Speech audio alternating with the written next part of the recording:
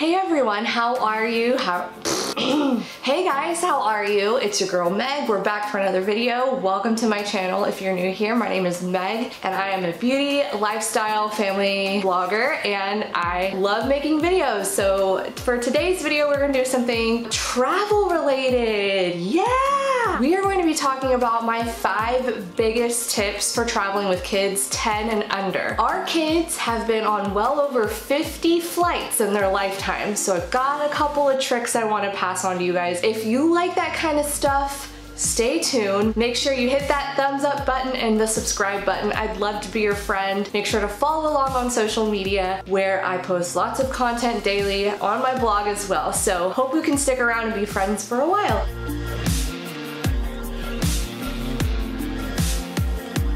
Let's get into this. I want to give you a little bit of backstory. My kids are 4 and 7 and I have one on the way that's due in August. So I've got 7.5 years of mother experience and travel experience from birth to 7.5 years old. So that's why I'm thinking ages birth to 10, these tips will definitely be applicable for you. My kids have been on mostly domestic flights. We have taken them international before. They have been flown from Vancouver, Canada, a cruise where we went into the Bahamas and Virgin Islands, British Virgin Islands. They have been international, but for the most part, this is going to be geared towards domestic flights. If you want international travel tips, maybe one day I'll take them to Europe or something, but now is not the time. So, okay, like I said, my kids have been on well over 50 flights in their lifetime. And we started for my oldest, Kennedy. She took her first flight at 2 months old, and I believe Caroline was about 4 months old when she took her first flight. My kids love airplanes, they love air travel, they're great travelers. We've never really given that up.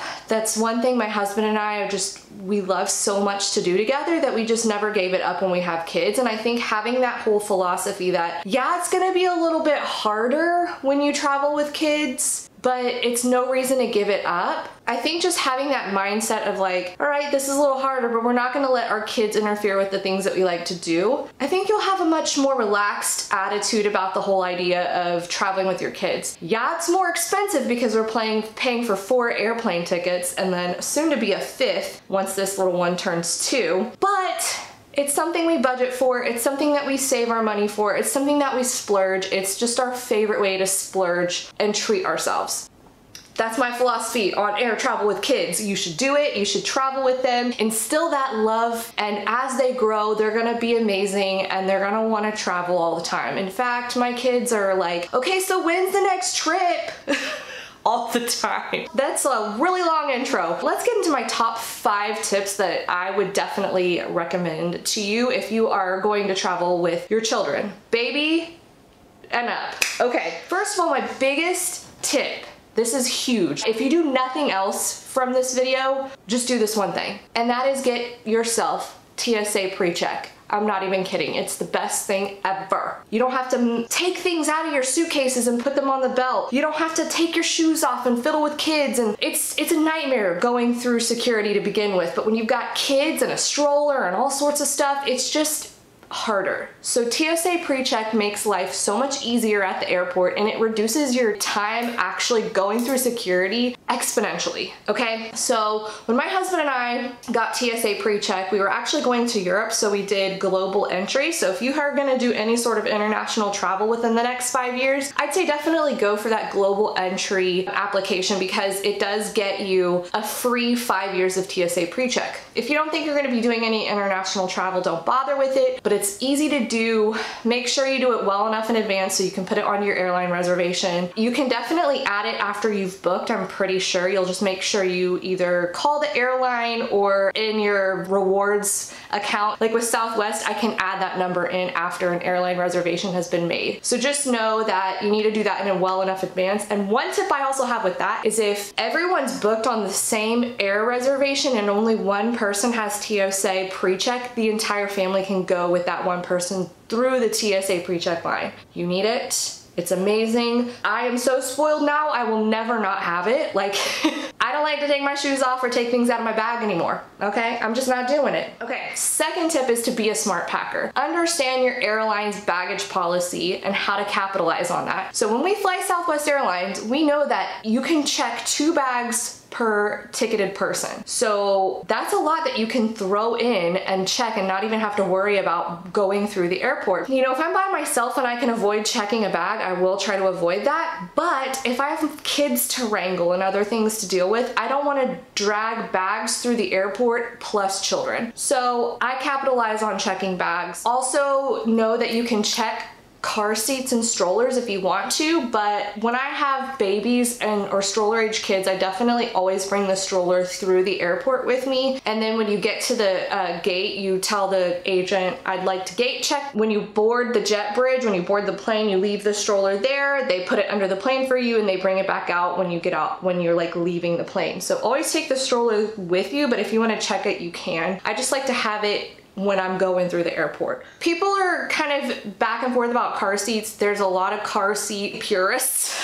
If you're very particular about the way your car seat is handled, you know, you might not want to check it, but we're of the philosophy that if the car seat gets ruined under the plane or whatever, like, or being jostled around, we can buy another one. It's not the end of the world. But we've never really had any of our car seats be ruined because we also put them in these backpacks. I'll leave links below to what I'm talking about. These big backpacks that you can put on your shoulders and you can pack the car seats in. That keeps it pretty well protected. Otherwise, they're gonna just throw a plastic bag over the thing and throw it out into the plane. So definitely, if you're going to check a car seat, buy a backpack. There's some talk whether or not the car seat's warranty may be ruined if you check a bag, but again, that's something that doesn't matter that much to me. Like I said, if something happens to the car seat, I will buy another one. I'm not gonna risk my kid being in a car seat that is not safe, okay?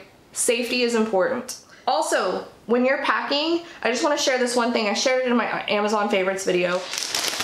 I love these Space Saver bags. It has made packing so much easier.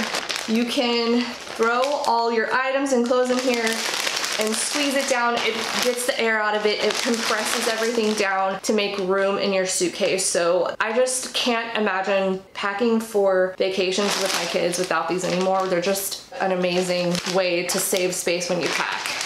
Okay, third tip, be the master of the carry-on bag. Really have a bag of tricks ready to go in that carry-on bag. Be smart about it. Depending on if you have a toddler, a preschooler, an elementary age kid, or a baby, just depends on what you want in your bag. If you have a baby, make sure you have diapers. Believe it or not, one flight when Caroline was a baby, I forgot diapers. I had like one, and then she had a bad dirty diaper, and I had to ask a mom in the airport if I could have one of her diapers. It was one of those moments where I was like, well, I feel like the worst mom ever. But it happens, don't forget. But I don't like to go crazy. I just like to pack enough diapers to get me through the end of the day or maybe the day after, and then when I get to my destination, I go ahead and buy all the diapers I need so it's not taking up tons of space in my bag. Make sure you have a change of clothes for the baby and maybe a change of shirt for you in case the baby like pukes, poops, pees on you, you know, bodily functions happen and I don't want to smell, okay? Make sure if you're bottle feeding, formula feeding, or whatever, sippy cups are in there as well. You just never know. If you have toddlers or preschoolers, elementary age kids, snacks are crucial. I mean, you can get snacks on the plane, but we always pack a lot of snacks because they keep our kids quiet and like something to do.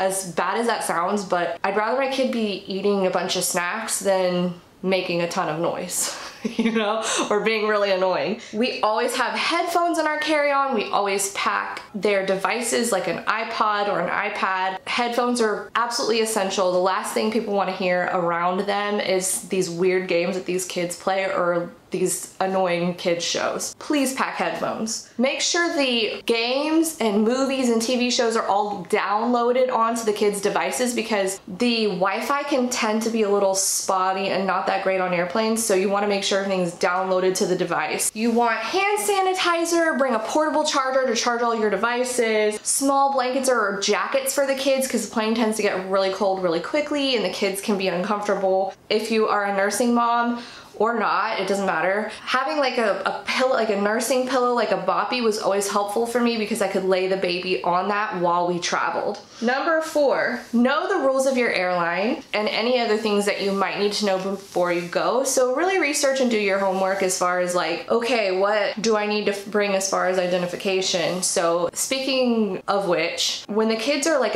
considered a lap infant, when they're under 2, you are technically supposed to bring some sort of identification, like a birth certificate, to prove their age. Now, we've always brought it with us, but we've only been asked for it maybe a handful of times, but it's always important to just have it with you just in case. You just never know what's gonna happen. When they're over 2 and they're ticketed passengers, most of the time when we go through security, the TSA agent will just be like, hi, what's your name? And they'll like tell them their names and check it off on their boarding pass and like let them through. Now, that's not to say sometimes it might just be good to have it if you're unsure. If you're just unsure, bring it just in case. I always just think that's a good policy. Now, as far as liquids and going through security, there are some exceptions to the rule with like that 3-ounce rule. You can definitely bring full-size liquid medicines for the children and babies through security. All you have to do is just remove it from your bag, alert a TSA agent, tell them that this is the kid's medicine, and they just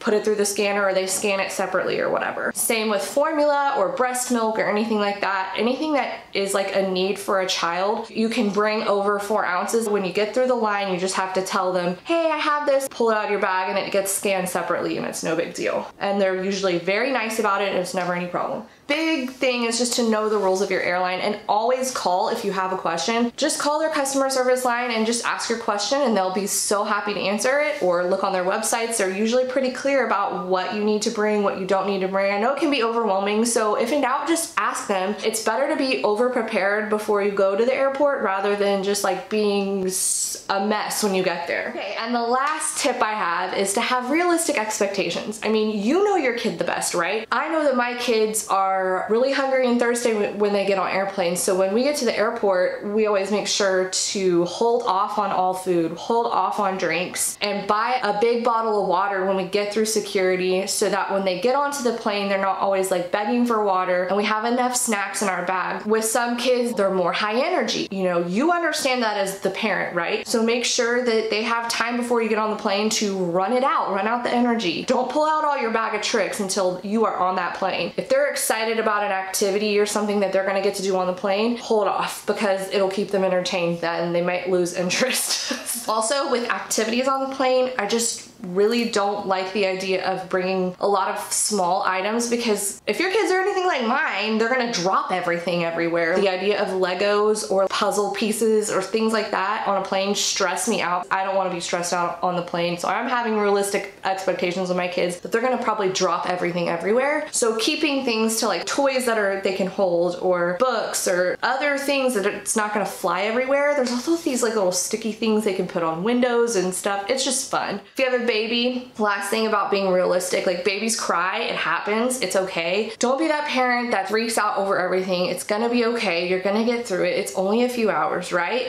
And anticipate your child's needs. So whenever my kids were babies and I was nursing them, I would always nurse them on take off and in landing, and I would hope to God that they would sleep. But there would be times where Caroline would freak out. Give yourself some grace, have realistic expectations. It's gonna be okay, you're gonna be fine. And last thing, don't be afraid to ask for help. If you are on a plane and you need help from a flight attendant or anybody, or you're in the airport, ask for help. It's really okay. If you need more snacks, they'll bring snacks. They'll be like, okay. If they've sensed that you might be in a little bit of a pickle, like you're kind of stressed out, they'll do what they can to like help you as best as they can. So don't be afraid to ask for that, okay? Okay, so I hope that was helpful. Those were my biggest tips when it comes to flying with kids from birth to elementary age. Leave me a comment below if there's something that you find really helpful when you're flying with your kids or when you're traveling with your kids. I would love to know. Thank you guys so much for watching this video. I will see you all in my next one. Bye!